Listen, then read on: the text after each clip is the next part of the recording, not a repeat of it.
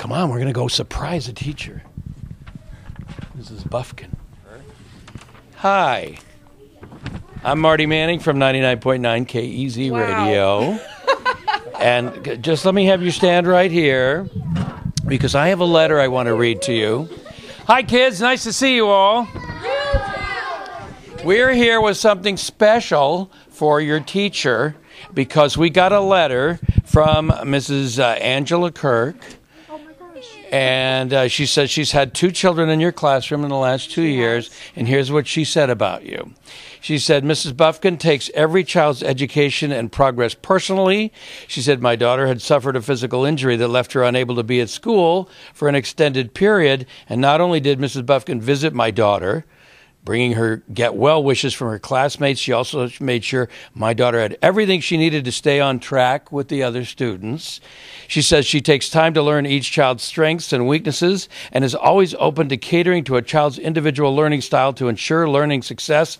I have never seen a teacher more caring of the whole child, an example that all educational professionals should really follow. Nice. That's great. That's wonderful. That is great. Yeah. That's exactly why we're here. And Delynn Bodine is with us from Rio Salado College, and she has a little something for you for your desk.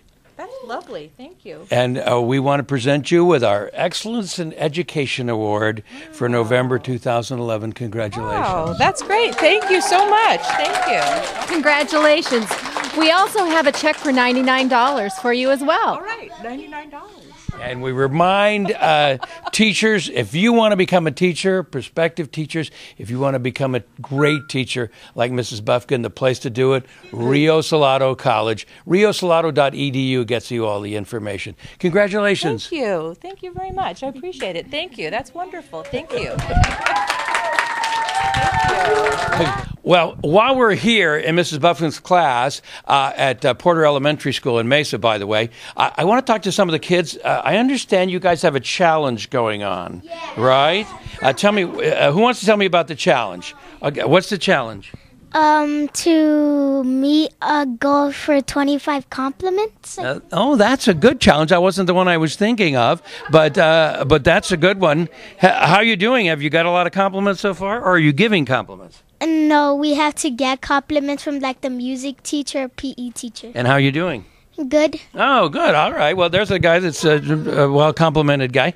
What's the other challenge I'm talking about? No fighting for 100 days at school. That's right. No fighting for a 100-day period. And this is something that the principal set up. You know what day it was when you started? It was World Peace Day. That's right, and that was the inspiration. So come on over here. I want to get the principal over here to talk about this, Mr. LaMantia. And how are they doing so far? Well, they're doing great. We're on day 62 right now.